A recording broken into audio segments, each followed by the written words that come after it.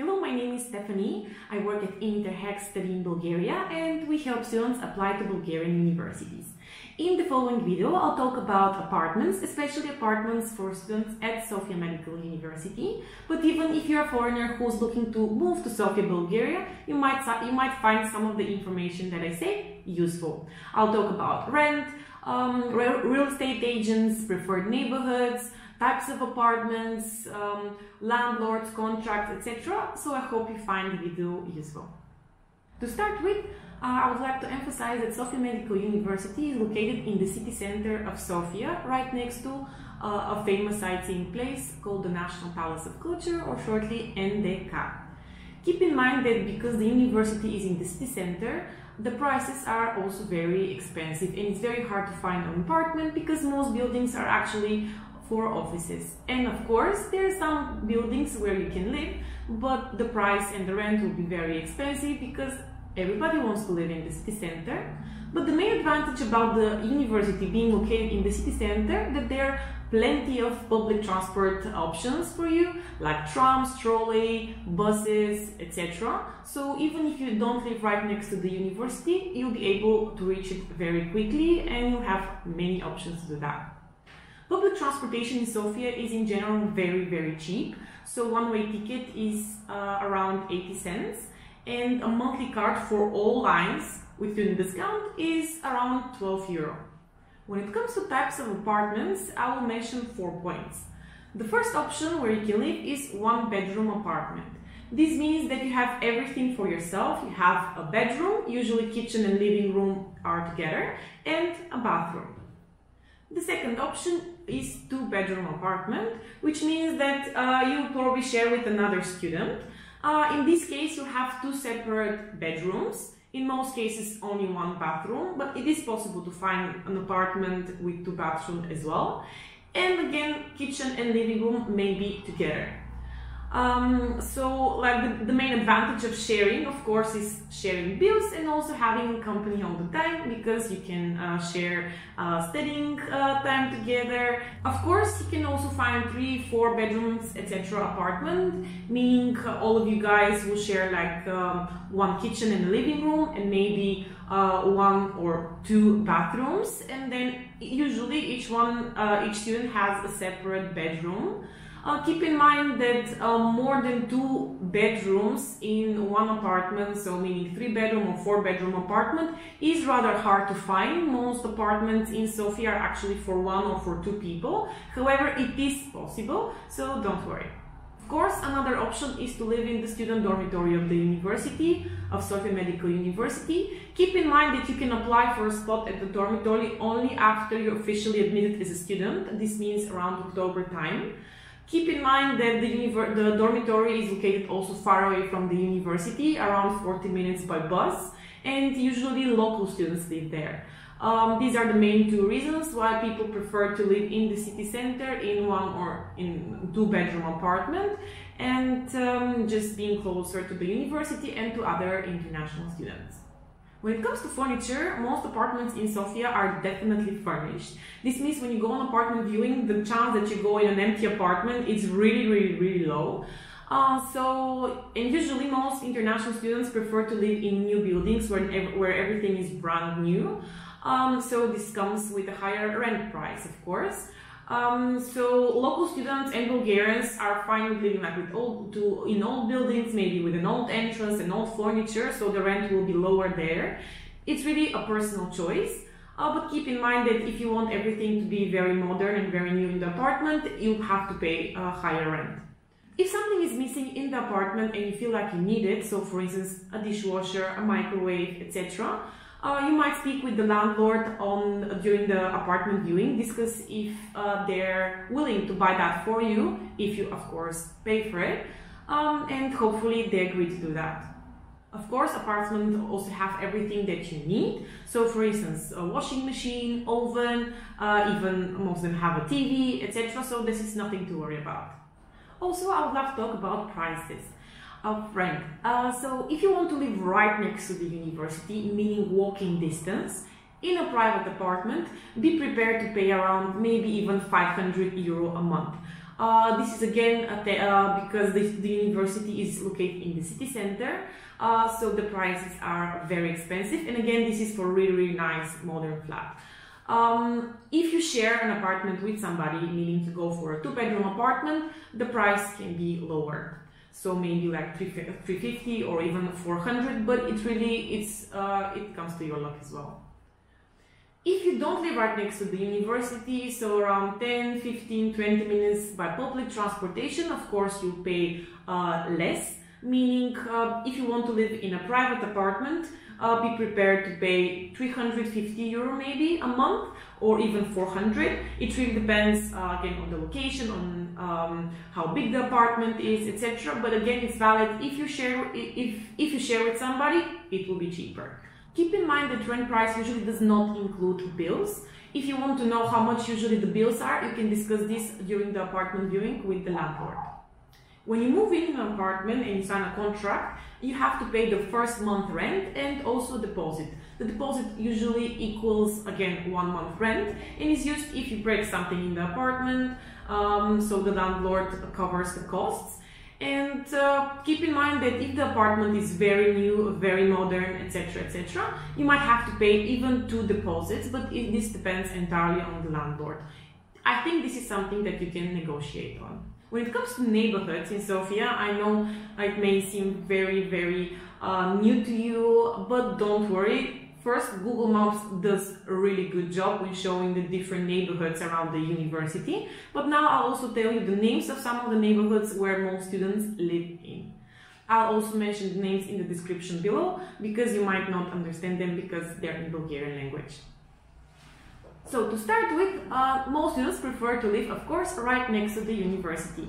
The neighborhoods around the university are called Tsentar, Meditsinska akademiya, which is medical academy, Vazov, Hipodruma, and Kriva, Reka. If you live in these neighborhoods, it's very likely that you don't need public transportation to reach the university. The second most famous option among students who study at Sofia Medical University are the neighborhoods along Tram 7 and along Bulgaria Boulevard. These include Strelbishte, Gotse Delchev, Borovo, Motopista, Belite, brezi, and also Manastirski, livadi. The best thing about Tram 7 is that it has its own line, so you'll never be stuck in traffic. Also, it's very fast, so even if you live in the most distant neighborhood, which is Manastirski, livadi, you will have to spend 20 minutes maximum in the tram to reach the university.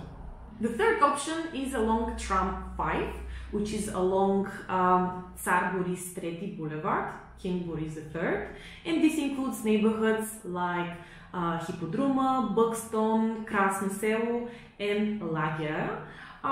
Keep in mind that this tram does not take you directly to the university, it's closer to the dental faculty. So once you get off the tram, you might need another 10 minutes to walk to the university, but actually the rents around this around this line are cheaper because, of course, most people want to live along Tram 7, the second option, so the rents there are slightly more expensive. The fourth option for students, which is I think less famous, but maybe that will change in the following years, this is living next to the metro line, which heads to Vitosha mountain and Paradise Mall. This includes neighborhoods like Lozenets, Hladnilnika, and Yuzhen Park. The best thing is that these neighborhoods are really like 2-3 stations away from the university. The university's metro station is called National Palace of Culture. This is the nearest one so far, but you see in a bit what I mean by that. So from the National Palace of Culture metro station to the university, it takes around 10-15 minutes walk. So the fifth option, which is very convenient, I think, for future students, is the new metro line that is currently being built and it will pass the university. The new metro station that is right next to the university will be called Meditsinska akademiya, so medical academy, and the line will go to Krasno selo neighborhood, which is where Tram 5 is, so the third option, but it also goes direction the National Stadium Vasilevsky. So I think if you choose to live in these two areas, you'll be also very good to go. When it comes to working with real estate agents, I would definitely say that students in Bulgaria, especially foreign students, but also locals as me, use the services of real estate agents to find an apartment. So they'll organize apartment viewings for you that are suitable, they'll sort out the contracts for you, speak with the landlord, negotiate if needed, etc. But they're also the people who you can count on later on if there is a problem, for instance, with the landlord. So make sure you keep a good relation with the real estate agent. Unfortunately, there are many fake ads on the internet, so you should really maybe discuss with your friends in Bulgaria who is a trustworthy real estate agent, because sometimes if you call a random ad, like a random person on the internet, they can tell you, oh, this is no longer available, but let me show you something else, and then they try to show you something, or they might charge you too much for it, etc. So it's better to use somebody, the services of a real estate agent, who you know they'll do the job for you. We at Interhex, we also help our students find an apartment, so they shouldn't worry about it. What I can advise you is to make sure that you view the apartment yourself. So once you're here in Sofia, you can take a look at the apartments. It's good to see it yourself because you can see the neighborhood. Photos do not show the whole apartment. So of course they'll show the best parts of the apartment, and this is why you see it yourself, you see the neighborhood yourself, you see the entrance yourself, and then you make a decision. Some estate agents offer also online video call so that they can show you an apartment if you don't live in Sofia. But again, I would recommend this option only if you're sure that the real estate agent is trustworthy. Of course, real estate agents also require a fee. This is usually between 50 and 100% of the first month rent. This is only one-time fee, and it's used again for them to organize your apartment viewings, to negotiate with the landlord, to prepare the contracts, but also so that you have somebody to rely on while you're here. I would advise you to request a receipt from the real estate agents, and also to never pay anything in advance, pay only when the contract is done and you're ready to move in. Now we'll talk about landlords and contracts. My main advice for international students in Bulgaria is to look for an apartment where the landlord speaks English. Of course, if they speak only Bulgarian language, the real estate agents will translate for you. But in the future, if you have a problem, if you have a question, etc., and you want to discuss it with the landlord, it might be a problem. So of course, the best option is to look for somebody who speaks English. Keep in mind that if you have a pet and if you're looking for an apartment, it might be harder for you to find an apartment because usually landlords are not very keen on having a tenant with a pet because of allergies, smell, etc., etc. So if you find an apartment, it's very likely that the landlord might require even to deposit because of any damage that the pet can do in the apartment. Another important thing is that Sofia is a capital city, so apartments are not like this really. So when you go for an apartment viewing, keep in mind that there are probably at least 10, 20, 30 people looking at the same apartment and meeting the landlord. So this is why it's good to leave a good first impression, like don't negotiate too much, like introduce yourself, tell them something about yourself, etc. so that they get impressed and maybe they choose you.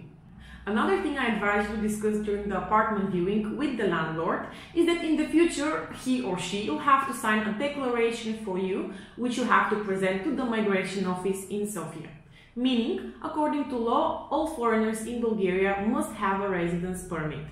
And for this residence permit to apply, you'll need a copy of your contract and one declaration by your landlord where he or she states that you live in their apartment and that you pay rent for it, etc. It is good to discuss this in advance because you might move in and then in 2 months you tell them, okay, I need this, and they're like, oh, no.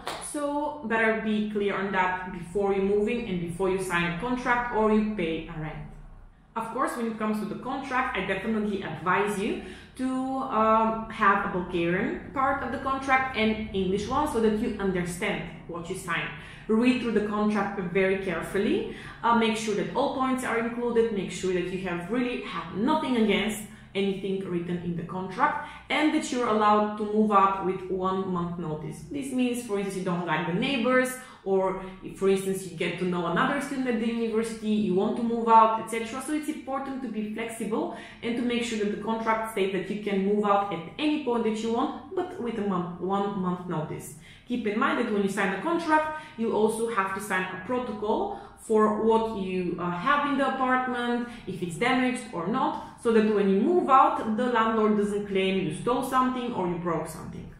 Finally, I would like to say when you should start looking for an apartment.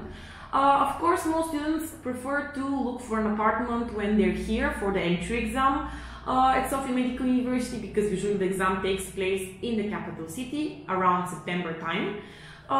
So, of course, most students prefer to find an apartment when acceptance at the university is already confirmed, meaning around September. Keep in mind that usually this is the time where students from everywhere, not just from your country, but also from different countries and from Bulgaria itself, move to Sofia, because most universities are in Sofia, and most universities start in September or October, not just Sofia Medical University, but Sofia University, New Bulgarian University, Technical University, etc. So there is a rather shortage of apartments in September. You have to pay more if you want to find an apartment then, but then the main benefit for you is then you're sure that you're paying rent and then you live in the apartment. What I mean is that you can of course start looking earlier, but then you don't have the guarantee that you have to pay the rent. When you sign a contract, you can't say to the landlord, hey, I want to rent it, but not now, but in 3 months.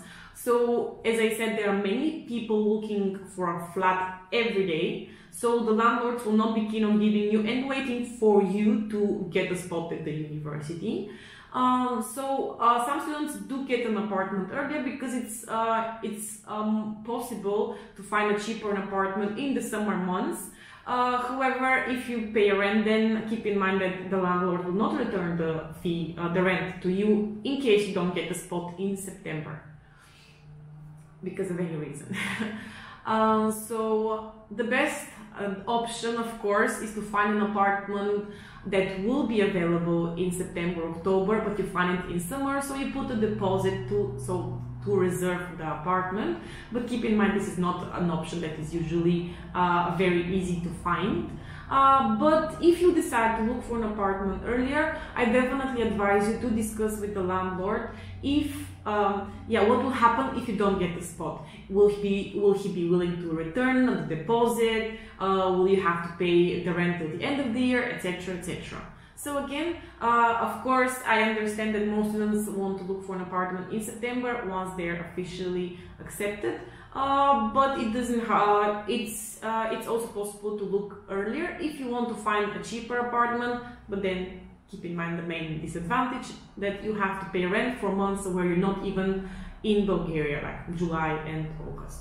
Last thing that I want to mention and actually repeat again is that apartments in Sofia are taken very quickly. So if you there is no point in looking for an apartment 6 months before the start of the semester, because what you even look now or today will not be available tomorrow.